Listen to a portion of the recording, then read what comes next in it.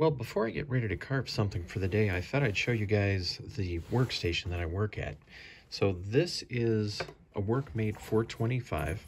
I've had it since 1998. You can still get these online. They're incredibly stable. It's got some sort of a bamboo top, at least it did back when I got this one back in 1998. And it has legs that fold out underneath, four legs, extremely sturdy, well built. Highly recommended. This thing does not shift around, and it's got like rubber stoppers on the feet as well. And then this is my DC 720. I've had this for a long time. I bought this used on eBay, and I've got this filter that I found at Home Depot, 10 by 20 by 1 inch, that I've used Velcro to attach it to the front. I can pull it off, take it outside, shake it out, or if it gets really bad, I can just buy a new one. And that actually works pretty good. It's got some dials on the side over here that you can use to turn it on and regulate the speed. And in addition to that, it's got some plugs on the other side. So you can plug in things like your Bluetooth speaker, which I've got up here, all the necessary things. And then this is a knife bar that's magnetic. I think you can get these at Harbor Freight. Incredibly useful for putting tools up here. You know, they just stick. It's, you know, fantastic. So what I generally do, as you've seen, is I carve down here, all the tools get used. Then over here, I hone them up. This is a little dirty, but, you know, you've seen the honing video that I made. I basically just take this old ratty wire brush here and, you know, just kind of rub the old rouge out of there. And what you see here is basically some of the steel. That's the color of the steel that, you know, I've honed out. So that's here. I've got everything I need right here. I've got ruler over here.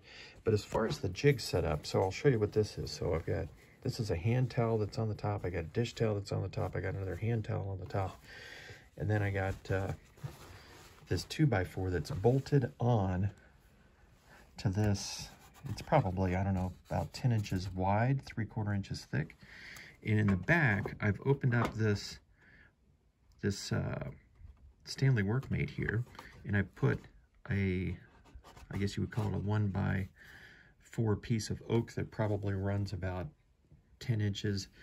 And that is clamped down in between these two pieces of wood. And then behind it, I've screwed in to this flat piece of wood right here. So this flat piece of wood is not going anyplace.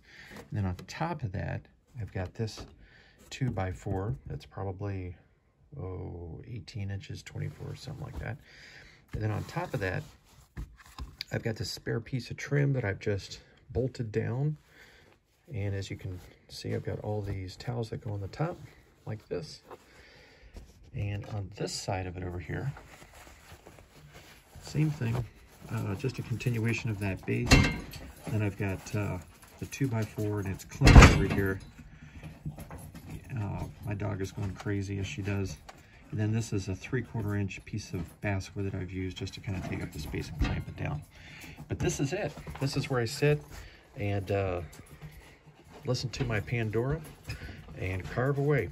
So I just wanted to do a quick video and show you guys, you know, what it's all about. And of course, I've got these lights that you can bend down. That's critical for seeing what's going on with the carving and showing areas, obviously, that you need to clean up and all that kind of fun stuff. So thanks for watching. And this is where it all happens. You can fit this into a corner. This is why I call it the carving corner. And you can be in a condo, you can be in a studio, and you can still carve pretty much anything you want.